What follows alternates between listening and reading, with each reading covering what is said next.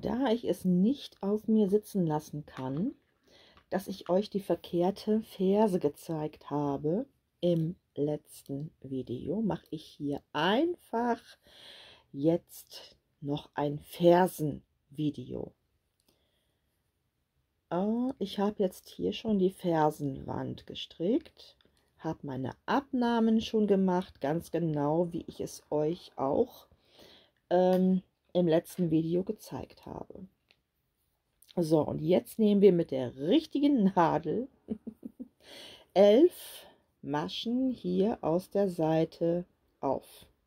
Ihr seht, das ist die Nadel, wo die ganzen Maschen drauf sind. Von der Mitte, die noch übergeblieben sind. So, jetzt holen wir uns hier aus den Knötchen, die ja entstanden sind, uns hier die 11 Maschen raus. Das war Nummer 1. Jetzt kommt hier Nummer 2. Immer schauen, wo ist hier ein neues Knötchen.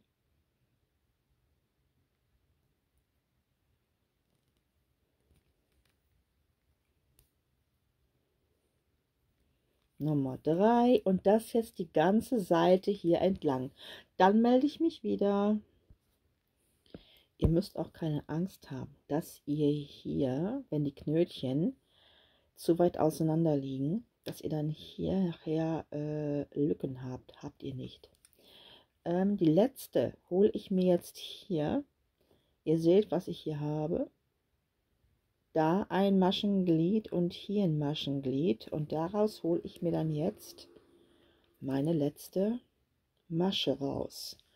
Jetzt sind natürlich die 11 Maschen zu den, nein, wir müssen ja 12 haben, ich Trottel. Mit 11 kommen wir nicht weit. Also nehmen wir hier noch eine aus dem Beinchen. So.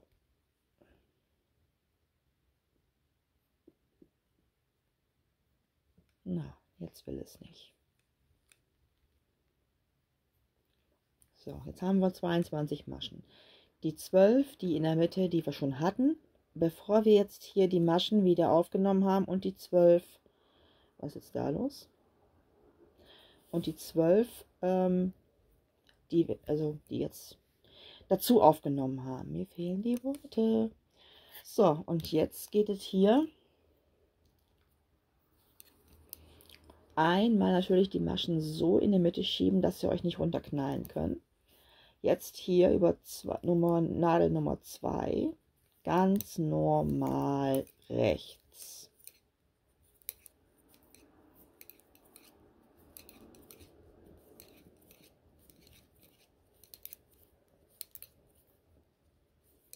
Alle Maschen rechts abstricken. Nadel Nummer 3 das gleiche. Und dann melde ich mich gleich wieder. Jetzt erst kommt Nadel Nummer 4 ins Spiel. Heißt, wir sehen zu, dass wir aus dieser ganzen Kante hier natürlich auch 12 Maschen uns rausholen. Das war meine erste.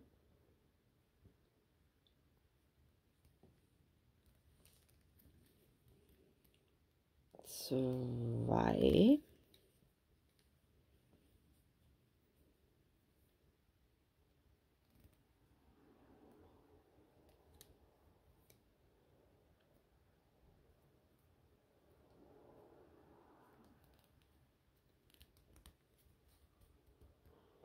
Drei.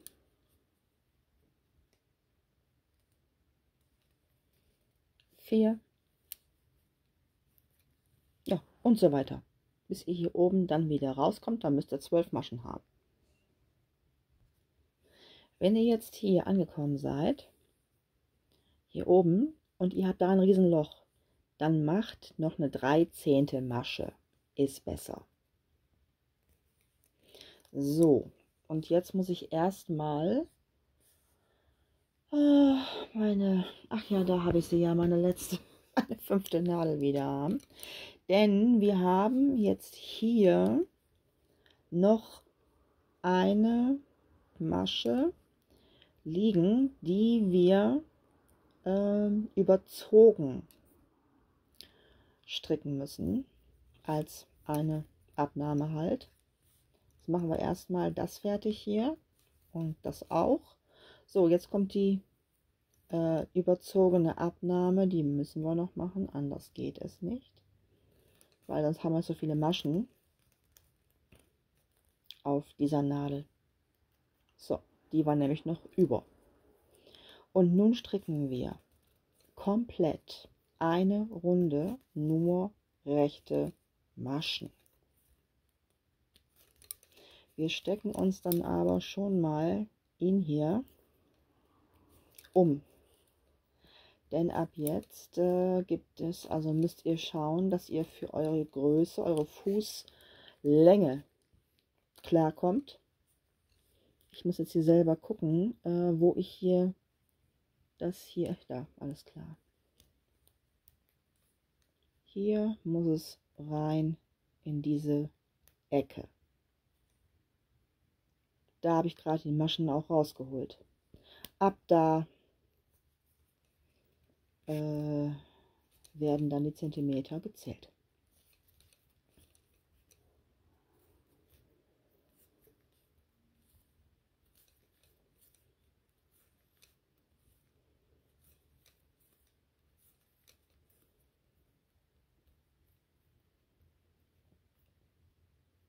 Nicht, dass ihr jetzt hier eine Masche irgendwie verliert, ne?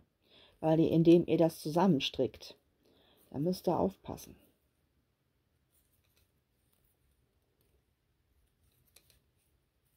Einfach nur jetzt erstmal komplett eine Runde rechte Maschen ohne irgendeine Abnahme. Und dann melde ich mich gleich wieder. Ich bin jetzt schon bei der 4. Nadel angekommen. Wenn ihr jetzt so ein riesen Loch hier habt, das müsst ihr natürlich mit einer extra Masche schließen. Am besten geht das auch über 2 Maschenglieder, die ihr euch hier irgendwo rausholt. Sonst sieht das nachher wirklich sehr unschön aus. Wieder aufpassen, dass ihr keine Masche durch aus Versehen 2 zusammengestrickte Maschen verliert.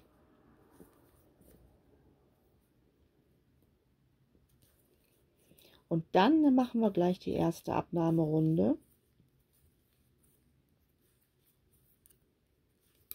damit ihr das auch noch mal seht. So, das war Nadel Nummer 4 und jetzt werden die Abnahmen gemacht. In jeder zweiten Runde eine Abnahme. Eine Runde Abnahme, eine Runde ohne Abnahme. Und das dann so lange, bis ihr nur noch, Quatsch, nicht nur noch, ich war bei der Spitze, bis ihr eure 12 Maschen pro oder je Nadel wieder auf der Nadel habt. Also 12 Maschen auf 4, nein, 12 Maschen pro Nadel. Wir haben 4 Nadeln. So, Punkt. Man kann sich ja um Kopf und Kragen reden. Man merkt es nur nicht mehr. So, den hier könnt ihr jetzt getrost rausnehmen. Den brauchen wir nicht mehr. Der ist überflüssig. Er hier nicht. Da müsst ihr dran messen. Das zeige ich euch auch noch mal gleich, wie weit ihr schon seid.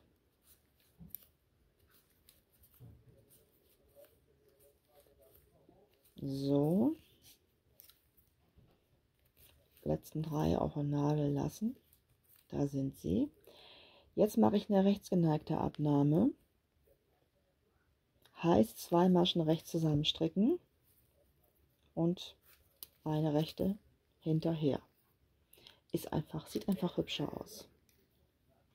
Jetzt bin ich hier komplett durcheinander gekommen. Eieieiei. So.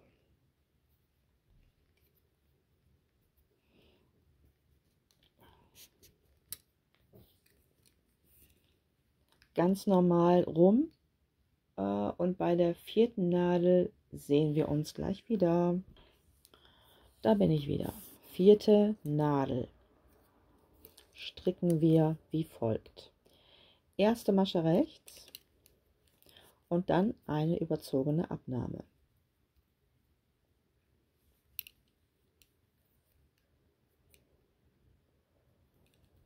Überziehen. So, das war's. Der Rest wird einfach mal rechts gestrickt. Und das ist, was ich nämlich im letzten Video falsch gemacht habe. Ich bin hier fleißig zwischen Nadel 2 und 3, hier, Entschuldigung, zwischen Nadel 2 und 3 gehüpft. Die berühre ich überhaupt nicht. Die darf man gar nicht berühren, ja. Und die müssen komplett in Ruhe gelassen werden.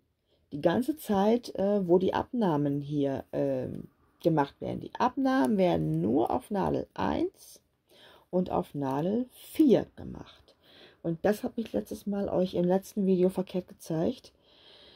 Und darum habe ich jetzt nochmal ein extra Fersenvideo gemacht, damit ihr das euch nochmal anschauen könnt, wie es wirklich richtig funktioniert. Und das hier ist richtig. So, Moment. Ja, doch. Nadel 4 stricke ich ja gerade selber ab, ich Trottel. Genau, so. Und das macht ihr dann jetzt, ihr müsst hier, oh, was habe ich da denn gemacht? Das geht gar nicht. Da habe ich ja noch so ein ekelhaftes Loch. Mensch, Mensch, Mensch. Da müssen wir aber schnell mal hier dann mal gucken, wie wir das wieder wegkriegen, ganz fix. Ich glaube, ich weiß schon wie. Sofort eine Abnahme machen, überzogen, zack, weg ist sie. Hüsch, alles klar. So, ja, und das macht ihr jetzt in jeder zweiten Runde. Eine Runde das auch noch. Meine Güte, was ist denn das? Das finde ich jetzt aber nicht gut. Da will man das alles schön zeigen und dann das. Müssen wir auch schnell wieder abnehmen. Na.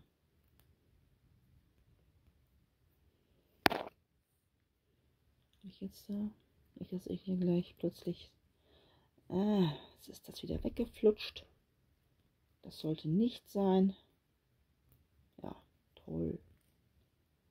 Bleiben Pech und Pannen. So, nochmal. Hoffentlich geht es diesmal besser.